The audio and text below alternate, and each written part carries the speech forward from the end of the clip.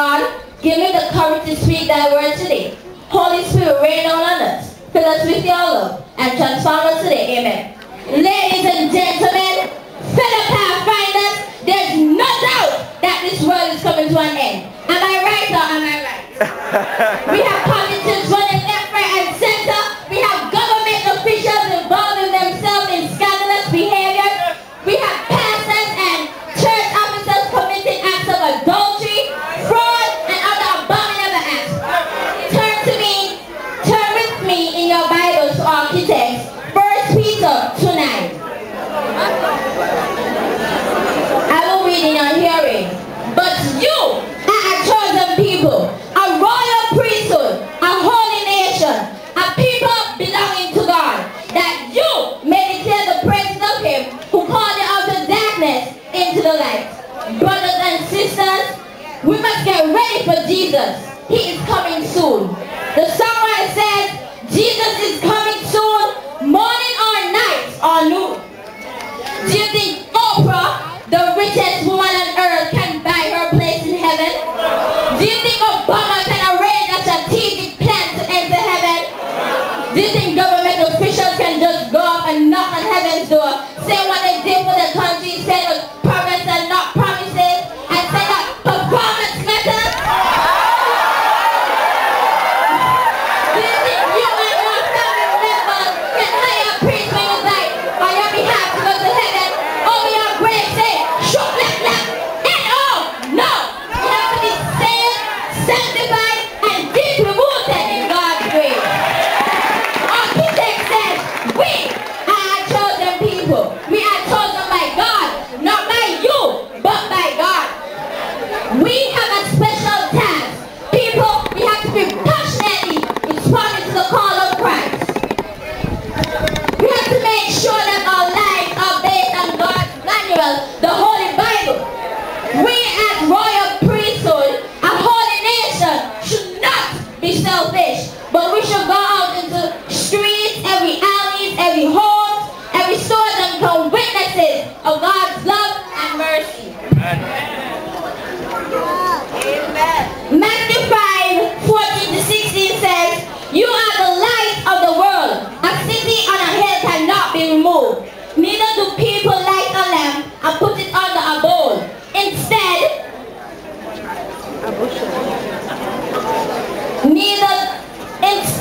they put it on a stand and it gives light to everyone in the house. In the same way, let your light so shine before men, that they may see your good deeds and praise your Father in heaven. We must go out into the missionary fields. We should act like people belonging to God. We must declare the praises of him who called us out of darkness into the light. We must harvest the crops and bring many souls to Jesus. We must be anticipating Christ's soon coming.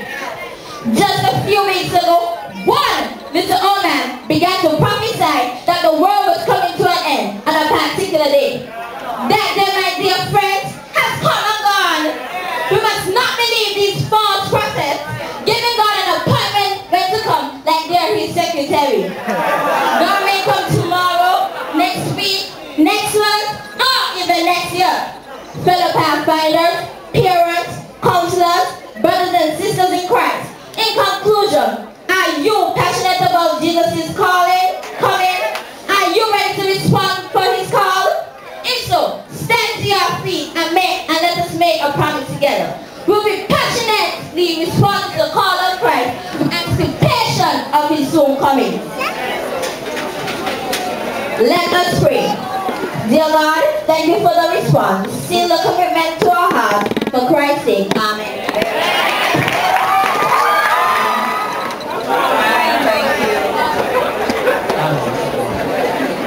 Standing before you today is yours truly, Aaron Carey, a nervous but guided 14-year-old boy representing the Mount Moriah Pathfinders Congressore.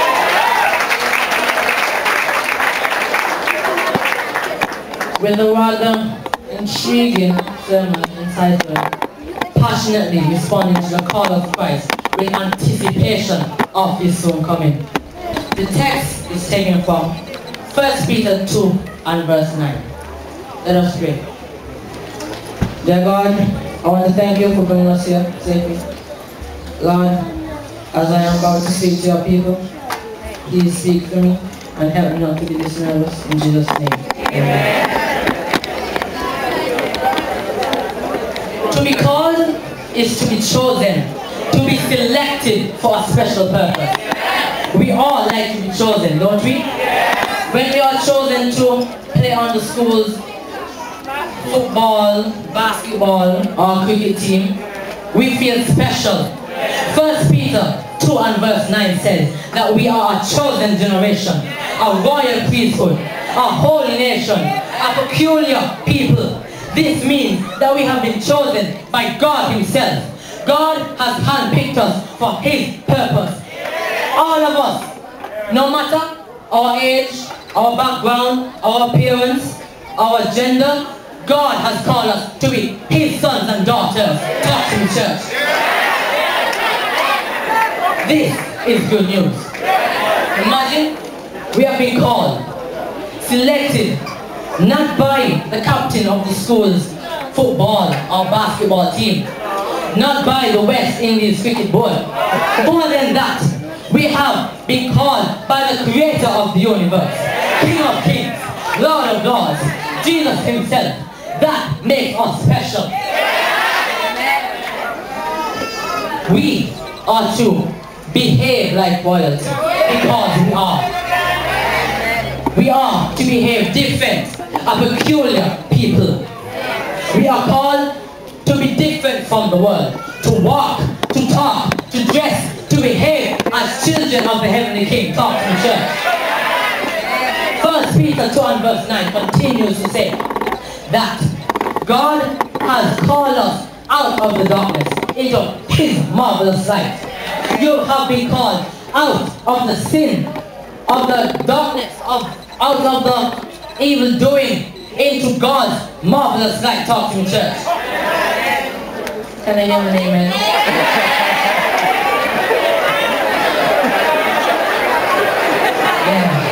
Yeah.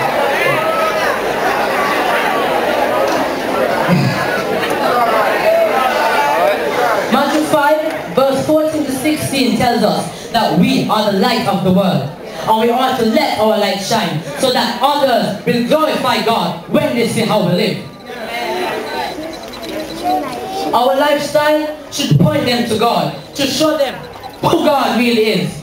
God is calling you to be his witness to a world that is in sin. He has also called us to go forth into all the world and preach the gospel. Matthew 28 verse 18 to 20. He has also called us to proclaim the everlasting gospel of the three angels' message in Revelation 14 verse 6 to 12. In essence, he is calling us to warn boys and girls, men and women, that he is coming and that we must prepare. Talk to me, church. Hello.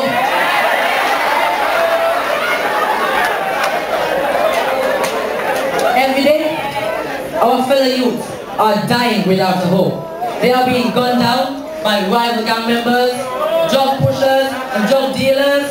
We must bring hope to them, to let them know that there is a better life in Christ. As Jesus walked along the Sea of Galilee one day, he met two brothers, Simon and Andrew, fishing. He said to them, "Follow me, and I will make you fishers of men." And straight away, they left their nets and followed him. Samuel responded immediately to God's call. Today, God is calling you to be his disciples, to be his witness. How will you respond? Will you leave whatever you are doing and respond positively to God's call? Jesus is coming. He's coming sooner rather than later. Time is running out and there is no time to waste. We must get ready to meet him, and we must warn the world before it is too late. Let us respond with urgency, with passion. God calls the youth because he knows that we are passionate about what they do. Isn't that true? Yeah. We have vigor, we have energy, and we have vitality. With our youthful passion, we can turn the world upside down for God. In messages to young people, the Lord's servant says, with such an army as workers as our youth, rightly trained, might furnish, how soon the message of a crucified, risen and soon coming Savior might be carried to the whole world. Fellow youth, let us answer to God's call passionately, not half-heartedly. The people in the world who are working for Satan are passionate about what they do. Let us be also. Adolf Hitler, Osama bin Laden, Saddam Hussein, the gang members, the drug pushers were so passionate about what they were doing that they were willing to die. We must be passionate about God's cause. Let us put all our energies in what we do. Commit ourselves wholeheartedly to God. Consecrate our lives to Him so He can use us to finish His work here on earth.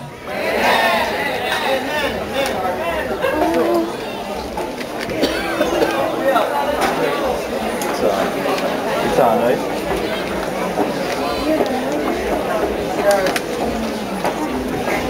Amen.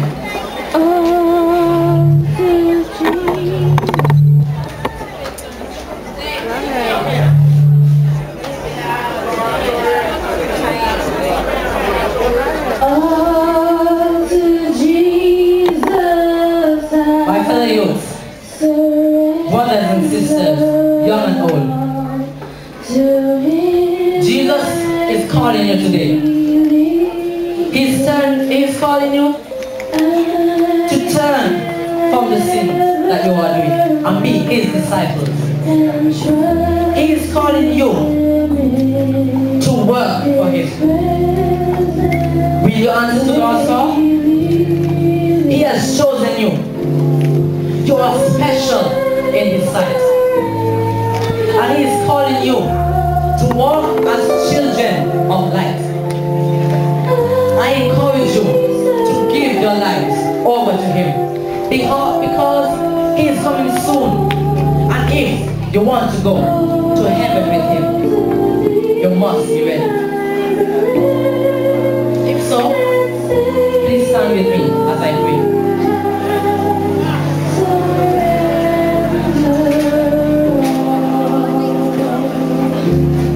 About all eyes are closed. Dear God, I want to thank you for everything you have done for us. You have been blessing us tremendously. Lord, I want to ask you for your continuous blessing and help us to be passionate about your second coming. Lord, help us to be your disciples, to be your witness, and help us to speak about you more and spread your gospel.